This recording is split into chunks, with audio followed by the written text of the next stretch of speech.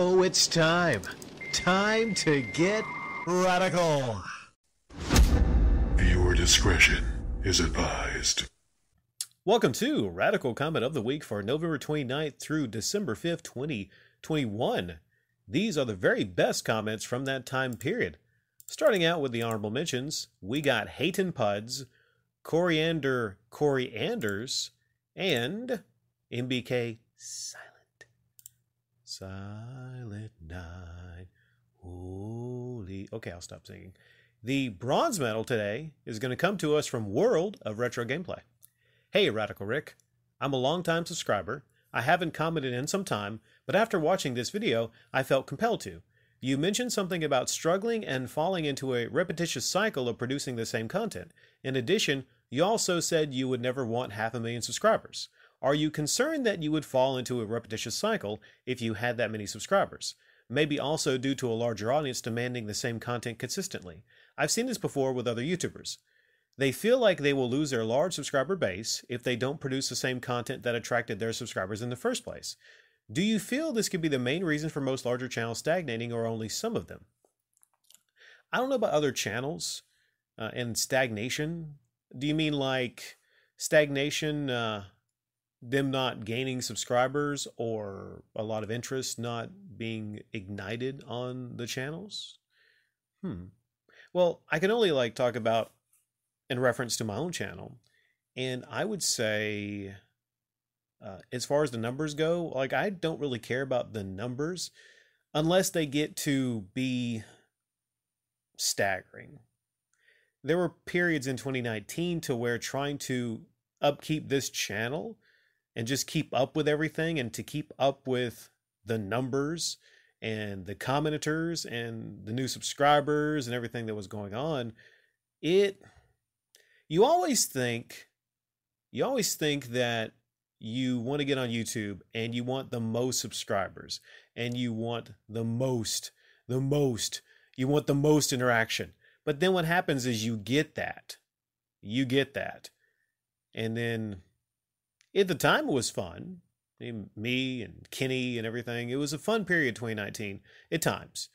And most of the time, I would probably look at all the growth, and to be honest, I had a lot of that growth because I happened to be a person that grasped onto the feelings that a lot of people had about, gaming and YouTube, gaming YouTubers specifically. And I would speak out against some games and some scummy things like microtransactions. I would talk about game collecting. There was a lot of things that a lot of topics that kind of came from originally talking about, gaming YouTubers. And I think what happens is there are some people that might subscribe because they get the wrong impression that, okay, you're going to be that guy that always talks about DSP gaming. I see you upload something about DSP gaming, so I need you to be that guy to say the same things about DSP gaming every single day, but, maybe say it in slightly a different way so it keeps me entertained, right? There's a lot of things about this comment here, World of Retro Gameplay, that I could be talking for 10, 20 minutes, but I got to cut this short, all right? So, when it comes to growing a channel, once you do something that takes off, there will be people that stop by and they expect that over and over and over again. And for me, I would say there have been different periods in the channel's growth overall in history where I can point to and say, okay, there's people that maybe wanted me to talk about The Walking Dead back in 2018. And then after that, I talked about Metal Jesus, he's a YouTuber, and his Basement League. And then what happens is you have all these people that come by, even your non-related videos on Metal Jesus, and they would say, hey, Basement League. I'm like, yeah, I'm the guy that exposed him. Can we talk about other things though?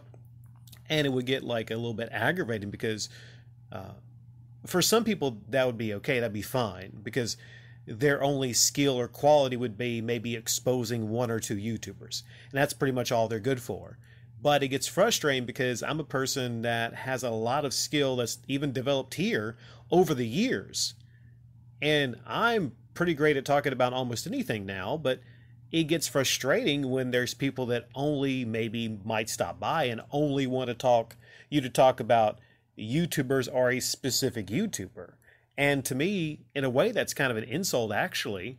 Whereas other channels, they'd be perfectly fine. You know, they would stand up, they would see their subscriber numbers hit from doing like one thing, or it could be talking about maybe the SJW stuff, or maybe some car companies, or I don't know, whatever it is you talk about, good or bad. There's all different kind of channels here on YouTube, is what I'm saying. Damn it, I didn't mean it to go that long. There's all these great channels on YouTube and bad channels on YouTube, and they might be gaining subscribers numbers for different reasons. But I'm a person that actually sits down and goes, okay, what am I doing that is going to make me happy and I'm going to be content with? And it happens to be the case that, oh, I don't know, I'm not personally content with stopping my personal growth. Hey, there's a good one. Personal growth and commentary, and confusing that for channel growth. Fact of the matter is, World of Retro Gameplay, I could keep growing and keep growing and keep growing and possibly never stop by just giving people exactly what they want. But that's kind of boring to me. Moving on to the silver medal, that comes to us from Red Strass 97. Hey, Radical Rick. I doubt you care about this, but I just thought I'd mention it to you. I've been visiting other channels lately that have talked about you. I found out that the Mass Disliker not long ago was really a combination of Turbo Joe fans and Darius Truxton fans. The TJ fans came to Mass Dislike you due to TJ doing a video on you that many claim to bury you. I personally, however, see the difference between ad money you get from YouTube and asking people for money known as e-begging. But many people on TJ's YouTube don't see it that way and praise TJ for his bury love you. Whatever I know. Now apparently DT's YouTube fans came to support you at first, but then found out in a prior video that you said something negative about DT, which then led to them turning against you as well. So the result was the mass dislikes from both of fans of all their fans until the dislike feature got removed. Just thought I'd share this news with you. However, I'm not sure how much you care about this at all. Well, on the realm of things that I don't care about, this would probably be high because, I don't know, like through periods of the channel, I've had mass dislikers here and there. You know, if anything, it was something for me to talk about, an easy thing for me to talk about and to commentate on, where I'm like, okay, I just got home from work, so I could just talk about this because it was actually happening on the channel. And, you know, we had some interesting uploads that happened and some conversations, so I don't know. When it comes to you, okay, you said that I don't know if you care about this. Well, regardless of whether I care about it or not, it was the silver medal. It was the second best comment, I think, during that week. And, you know, I'm obligated to talk about it a little bit per this show. So there is that. If the second best comment was about Sailor Moon or, you know, like baby dolls or like, so what's some other things that I have no interest in? Oh, The View, you know, that show with all the older women. If the silver medalist was about The View, then guess what? I would have to talk about The View per this show. So yeah, you have combinations of fans from different YouTubers, people that claim that they bury me. I've listened to some of these through the years, and not one single person has, quote, buried me. Like, I'm the person that buries other people. And it's not even that, like, I am the best barrier in the world. It's just as simple. I hold people to certain standards, and it's not that hard for me to actually highlight people and prove that they are trash people. So sometimes as simple as that and everything. Now, there's always going to be people that will come here and dislike me for different reasons. But if you dislike me, let it be for the right reasons. Let it be because you're a simp or not that smart, or maybe you're easily triggered, you know. I mean, I guess that's all I got because I really wasn't that super interested in this one, but, you know, props on being the silver medalist there, Restras 97. Okay, the shiny gold medal comes to us from Arioka. Rick, I believe the pioneer in e-begging regarding retro gaming channels on YouTube was Classic Games Room, renamed 80s Comics. Mark Bussler, who was always portraying himself as a fun and friendly person, was accepting video games and consoles, aka donations. Shall I read the rest of this like Mark Bussler? From his viewers for him to make hobby video reviews, at one point his channel was so big that he employed a staff to help him out and made a separate channel for them. He also rented a warehouse that was stacked of arcade cabinets and video games from floor to ceiling. Many, if not most, were gifted from his audience. Stupid idiots. I added that part, it's not part of your comment here. If you check some of CGR older videos, he even shows each donator proudly at the end of the video, pinning them on a world map showing from what country they're from in a very sarcastic manner, almost as if he was thinking, look at what this sucker from Qatar just sent me. For example, Mark was doing all of his e-begging a long time ago, about a decade prior to CGR opening a Patreon in 2016. In my opinion, channels like John Hancock, The Game Chasers, and Beat 'em Ups learned from CGR that it's an acceptable behavior to have a P.O. box to constantly receive expensive video games from some of their naive subscribers. What else does he say? I don't know. What's his saying? Does he have like sayings? I just remember that's, I think, how he sounds. Maybe it's not accurate. I'm not sure. But you make a strong case for this Mark guy being a pioneer of e-begging. This comes to us from this stupid simp over here. That's getting better, I think. But yeah, so Mark does have that channel, and he had that for a long time. He turned it into 80s Comics. And I don't know if he begs up comics from people, meaning he gets donations of comics from people. I'm not sure. It's called 80s Comics. Does he get donations of 80s Comics? It wouldn't surprise me.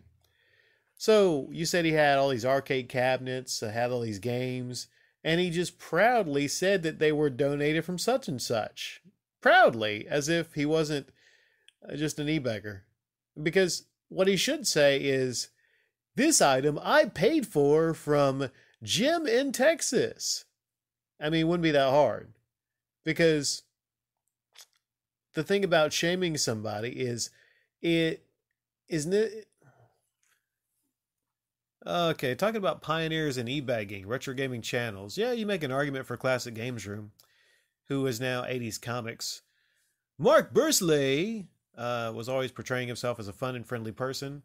Yeah, the weird thing is, when it comes to e-beggars, someone can look at DSP Gaming, and he doesn't really come across as like a very fun, charismatic person, because he's not. He comes across like an e-beggar, someone that just wants your money. But what happens is Mark Bussler, I'm an e-beggar too. I'm just a little bit smooth about it, and because I have this wonderful, charismatic, sparkling voice, people will send me things. This situation here is kind of scummy. I'm kind of scummy by accepting these game donations from people and putting these pins on a map to make sure that people feel like they need to send me some more games, or else I wouldn't review anything. But people get the impression that I need these to talk about and do reviews for a couple minutes, which admittedly is not that difficult. It's me talking over a little bit of gameplay footage. But thanks for sending me the game so I can just talk about it for a couple minutes. I'm probably going to wind up reselling this game after I do the review.